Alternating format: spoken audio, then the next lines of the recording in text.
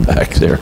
A teenage boy just passed his driving test, and he inquired of his father as, to when they could discuss his use of the family car. His dad said, well, let's make a deal. You bring your grades from a C up to a B average, study your Bible a little, which you haven't been doing, and get your hair cut, and we'll talk about the car. So the boy thought about it for a moment, and he decided he'd settle for the offer, and he agreed to it. After about 6 weeks, his father said, son, you brought your grades up, and I've observed that you've been studying your Bible, but I'm disappointed that you haven't had your hair cut. And the boy said, Dad, I've been thinking about that, and I've noticed in my studies of the Bible that Samson had long hair, and John the Baptist had long hair, Moses had long hair. There's even strong evidence that Jesus had long hair. And his father's reply was, did you also notice that they all walked everywhere they went? Luke chapter 7, 29 and 30. All the people, even the tax collectors, when they heard Jesus' words, acknowledged that God's way was right because they had been baptized by John. Would you bow your heads? Lord, I thank you for the privilege I have to bring these few morsels to the family in this house today. And I pray that you'll guide and direct the words, that they will go where you want them to go and have the effect that you want them to have. In Jesus' name, amen. So in other words, they had already experienced repentance. They'd been baptized by John. It was a baptism of repentance, which is what he preached, and they had already experienced a repentance. So they were ready to go farther with God. In other words, they wanted now to be holy. Verse 30, but the Pharisees and the experts in the law rejected God's purpose for themselves because they had not been baptized by John. So here we have people who are completely wrapped up in their own self-righteousness, the Pharisees. They considered themselves perfect, and they looked down on everyone else. They were elitists. Observe that in verse 29, it refers to all people. It says all people. Jesus was speaking to a crowd about John the Baptist. John's disciples had come to Jesus with the question in Luke chapter 7 and verse 19. He sent them to the Lord to ask, are you the one who is to come, or should we expect someone else? The reason he sent his disciples was because he was in prison at this time. So he sent his disciples to ask Jesus if he was the Messiah.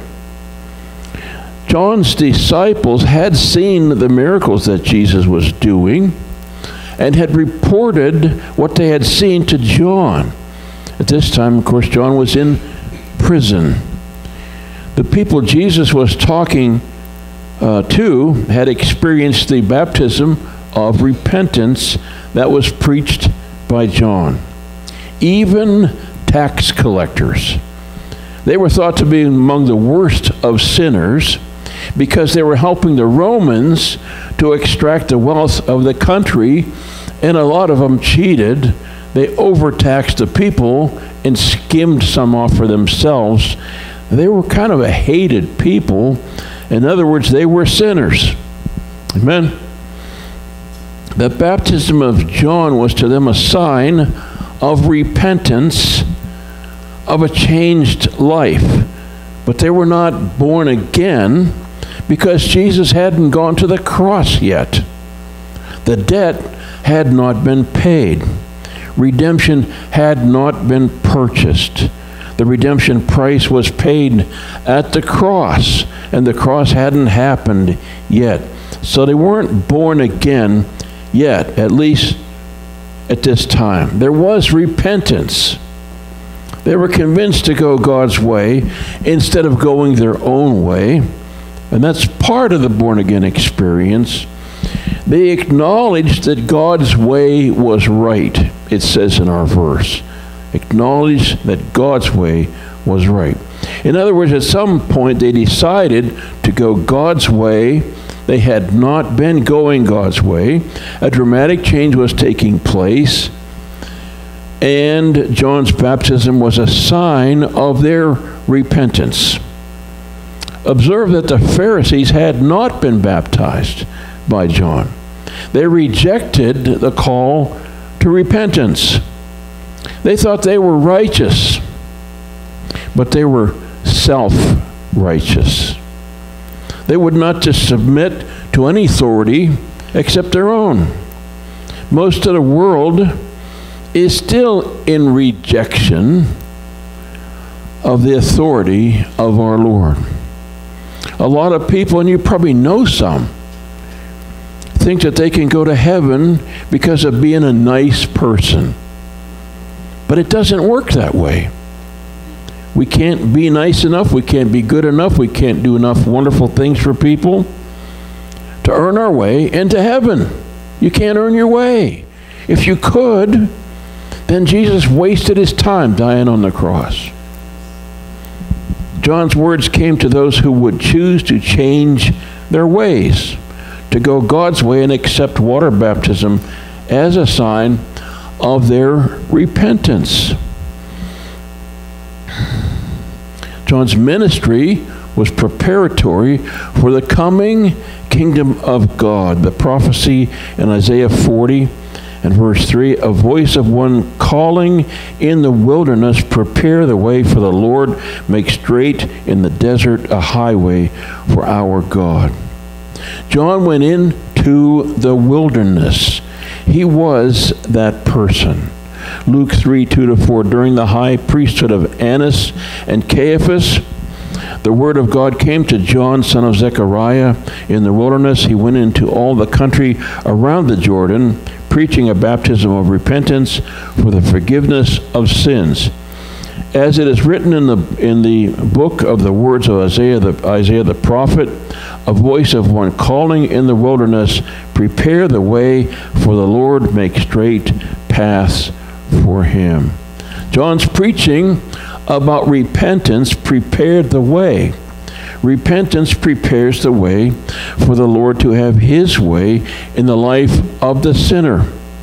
First you hear the word, then you repent because of what you have heard. You heard the good news. You realize that you are a sinner and you need Jesus to be your Savior. Then the Holy Spirit comes in and abides with you, and you have a new life. John preached that sinners needed to repent, and that water baptism would be a sign of that repentance. Water baptism is now to us identification with the death, burial, and resurrection of Jesus. The Messiah was coming. The wrath of God was coming. Luke 3:7, John said to the crowds coming out to be baptized by him, you brood of vipers, who warned you to flee from the coming wrath? John's preaching was about a changed life. Luke 3:10-14. What should we do then? The crowd asked. John answered, anyone who has 2 shirts should share with the one who has none, and anyone who has food should do the same. Even tax collectors came to be baptized. Teacher, they asked, what should we do? Don't collect any more than you are required to, he told them. Then some soldiers asked him, and what should we do? He replied, don't extort money and don't accuse people falsely.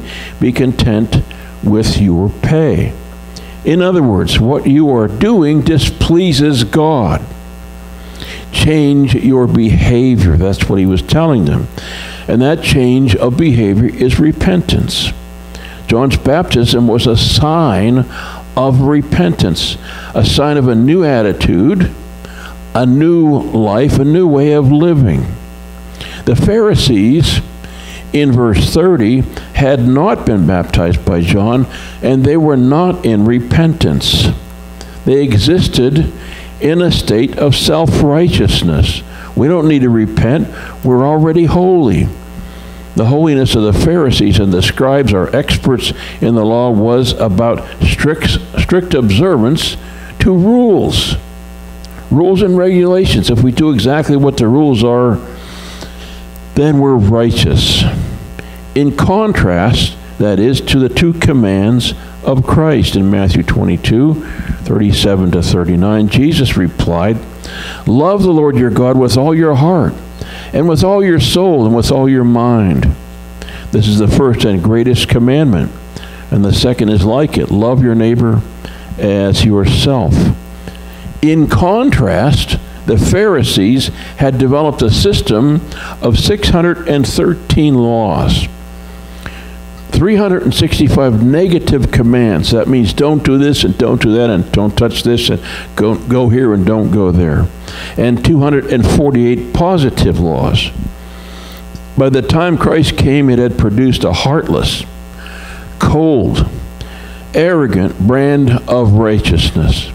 As such, it contained at least 10 tragic flaws. 1, new laws continually needed to be invented for new situations. Number 2, accountability to God was replaced by accountability to men. Number 3, it reduces a person's ability to personally discern. Number 4, it creates a judgmental spirit. Number 5, the Pharisees confused personal preference with divine law. Number 6, it produces inconsistencies. Number 7, it created a false standard of righteousness. Number 8, it became a burden to the Jews. Number 9, it was strictly external. Number 10, it was rejected by Christ. And that came from Fan the Flame by J. Stowell Moody. John's appeal, "You brood of vipers," was spoken to everyone in that crowd. The crowds that were coming to him were all sinners. It seems that the common people accepted his message, repented of their sins, and were baptized as a sign of the repentance. The self-righteous Pharisees were not baptized. There was no repentance in them. It seems that they were there to observe what John was preaching and what he was doing to make sure that he was not violating any of their rules. They did the same thing to Jesus, and he was able to refute all of their accusations. They couldn't control him. They wanted him dead. Not only that, but they wanted him to suffer the cruel death of crucifixion. John came to prepare the way for the Lord, to make his paths straight. That fulfilled Scripture. The way of the Lord is the path of where he wants to go. Where does he want to go? He wants to go into the heart, into the life of every person. Every person. The appeal is individual. As it was in John's day, so it is even now. Repentance and the sign of it, baptism, was and is for the individual. It's not a mass thing. It's you getting baptized. It's you repenting. It's you asking Jesus to be Lord. There will always be those who seek God and those who don't. But the provision is available to everyone. There are those who don't want to change the way they're living. They think they'll have to give something up. It's more like God will set them free from something that separates them from God. There are those who don't want anyone to come to repentance. Paul was such a one until he encountered Jesus on the road to Damascus. There are those who come to a crossroad, choose to go God's way, and accept Jesus as Lord and Savior, and there are those who stay on the broad path that leads to destruction. Back to verse 29 and 30 in Luke chapter 7. All the people, even tax collectors, when they heard Jesus' words, acknowledged that God's way was right. When they heard Jesus' words. There's power in the Word. Psalm 119, 9-16. How can a young person stay on the path of purity? By living according to your word. I seek you with all my heart. Do not let me stray from your commands. I have hidden your word in my heart, that I might not sin against you. Praise be to you, Lord. Teach me your decrees. With my lips I recount all the laws that come from your mouth. I rejoice in following your statutes, as one rejoices in great riches. I meditate on your precepts and consider your ways. I delight in your decrees. I will not neglect your word. Because they had been baptized by John, the baptism was the outward sign of the inward repentance. Repentance is two turnings: turning away from sin and turning toward God. Turning away from the enticements of the world. Turning your back on those things and embracing a life of holiness, a life pleasing to God. It says, without holiness, no one will see God. In verse 30, but the Pharisees and the experts in the law rejected God's purpose for themselves because they had not been baptized by God. Most of the world, most of our family and friends reject God's purpose. Most of them are ready to ridicule people of faith. To the church at Laodicea, Revelation 3:19 and 20. To those whom I love, I rebuke and discipline. So be earnest and repent. Here I am. I stand at the door and knock. If anyone hears my voice and opens the door, I will come in and eat with that person, and they with me. This was written to the church. To the church. Be earnest and repent. Here I am, I'm standing and knocking. This was written to the church at Laodicea. We don't think of ourselves as being like the Pharisees. Unlike the Pharisees, we have been in repentance. But all believers need to be in repentance. That's a continuous thing.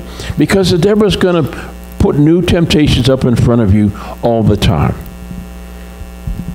Repentance is a continual effort. The enemy is constantly trying to derail us. Sin crouches at the door. We all fail sometime or other. Proverbs 28:13, whoever conceals their sin does not prosper, but the one who confesses and renounces them finds mercy. This word is not only to the unrepentant, the word is for me and for you. The Pharisees thought that they were living in a way that pleased God. They were sinners and didn't know it. The difference is that I'm a sinner and I do know it. Like Paul, I'm repentant. I'm a repentant, forgiven, born-again sinner. You brood of vipers, but they thought they were the good guys. When I got saved, I had the good guy attitude. Legalism. There are certain things the Bible forbids with very specific words, but there are certain things that are our own ideas that we try to impose. I remember when we first became members in the Assembly of God Church. This was in Hartford, Connecticut, about 100 years ago. Probably 60 years ago, maybe. Probably about 60 years ago. They made us sign a card that promised that we would not consume alcohol, tobacco, go to movies, social dancing, I don't remember what else, but there were certain things that was legalism that we were not to do.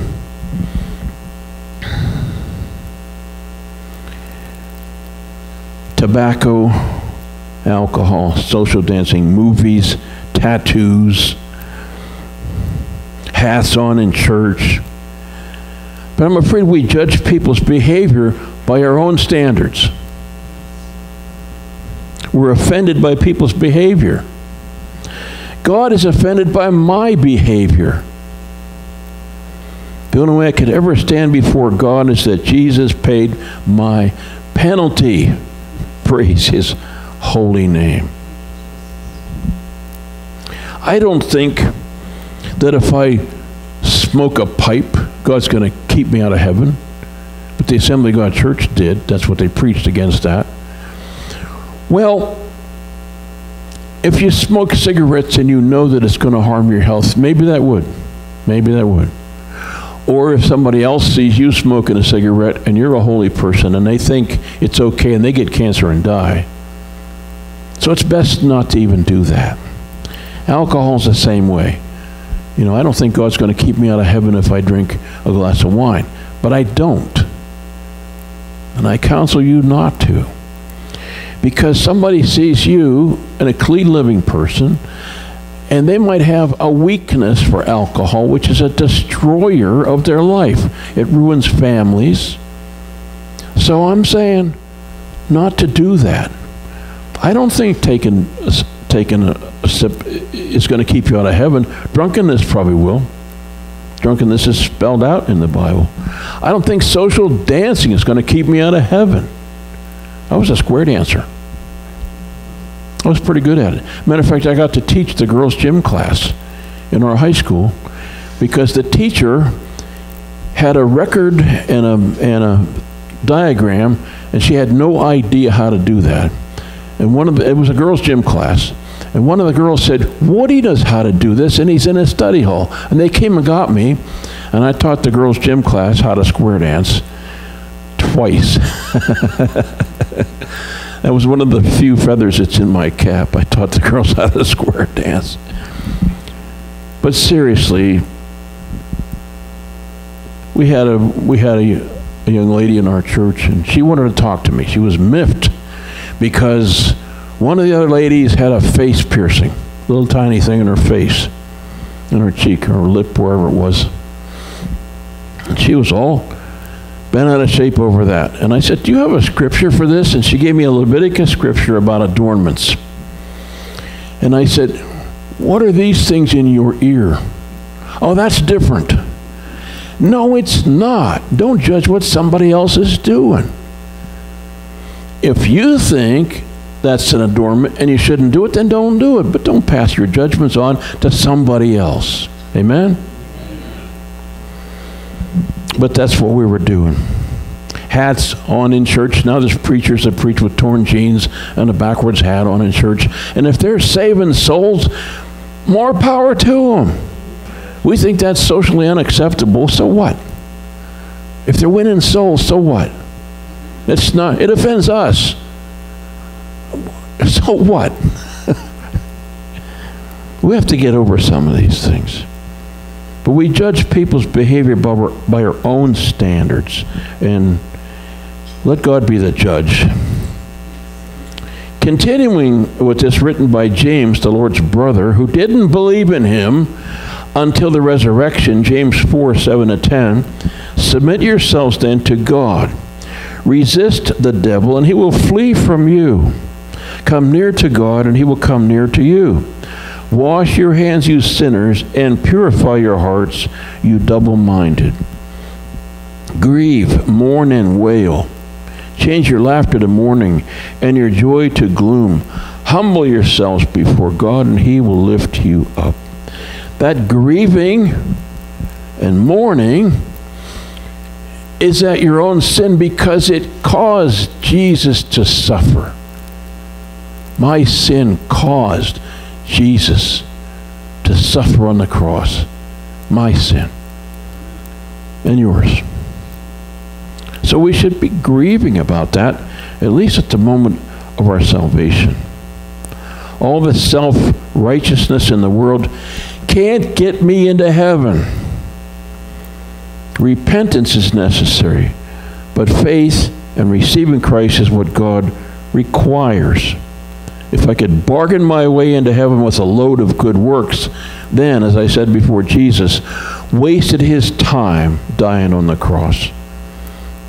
We're not all God's children. You become a child of God. John 1:12. To as many as received him, even to those that believed on his name, he gave the power to become children of God. You become God's child. But then we have to stay children of God. It's possible to have your name blotted out from the Lamb's Book of Life, Exodus 32 and 33. The Lord replied to Moses, whoever has sinned against me, I will blot out of my book. We get saved, and we have to be holy and be getting closer to God all the time. I went through a period of backsliding. 3 years I was that way. I wasn't living for God. This is before it happened. It began while I was still in church. I was teaching Sunday school. I was on the church board. By all appearances, I looked like a sainted believer. But internally, I was just going through the motions. Inside, I had grown cold toward God. I neglected my Bible reading, neglected my prayer life. You can't do that. When the storms of life came along, and they will, you've probably already experienced some of those storms. I was like an empty paper bag, blown away, instead of having a rock in my bag where I couldn't be blown away. It took 3 years for me to get back. 3 years. I finally got back. It was like getting saved the first time. I think I've told this before. You probably all heard it, but I like telling it. I was working, photographing seniors in Lock Haven High School. I was down in the basement, sort of a gloomy place that was, and I had my studio set up in a wrestling room down there. This was under the cafeteria. And I had a rickety card table where I wrote up my sittings, and I used to go on the road for about 3 or 4 days without coming home. I'd stay in a motel because I worked from 9 in the morning till 9 at night.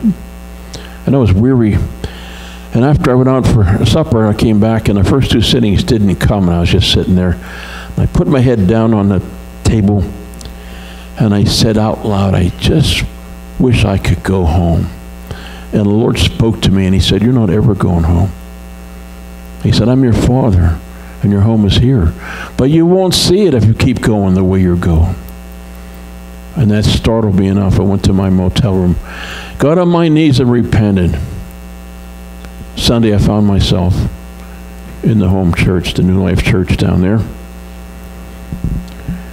And he said to me, I'm not going to deal with you again. It's your last chance. No more. But God is good. We both went astray at the same time. It took her 7 more years. She was out for 10 years. And the ladies in the church would come around me at the altar. We're praying for your wife. We're praying for you. 7 years they prayed. Jane Grove was the leader of that. And when she prays about something, get out of the way. It's going to happen. Just stand back and watch. 7 years, but she prayed her in. God is amazing. So amazing. But what about you today? Do you live a happy-go-lucky life and don't open your Bible during the week and don't have a prayer life? You're in danger if you do that. You need to have a prayer life. You need to pray. I pray in the morning, I pray in the evening. I pray for all of you, every one of you. And some that aren't here, I pray for. Would you all stand? I'm not going to call you down here for repentance or anything, but I want you to think about this. You know, we get saved and we're riding on a crest of a wave, but the wave doesn't stay up there. There's hills and there's valleys. There's hard things to go through. And there's times when we're just riding along with God and everything's peachy. And there's times when it's not. But we need to have a prayer life. Pray for me if you can't think of anything else. Pray for this church. Pray for these empty seats. Pray for Israel. There's lots of stuff to pray for. Pray for our government. There's plenty of things to pray for. Watch a news show and then go and pray. Just watching the news will give you lots of stuff to pray for, believe me. We need to have a prayer life. And we need to have a scripture life. You need to read the Bible every day. Ask God for discernment to show you things in there. And I would say if you're not doing that, then you should start. Amen. You need to start. Lord, it's been good to be here in your presence today. It's been good to praise you, to worship you. It's been good to share the word. And you are so good to us, Lord. You are just so good. And we praise and thank you for that. We pray that you'll be with all of us until next time we meet. And we ask for that in Jesus' name. Amen.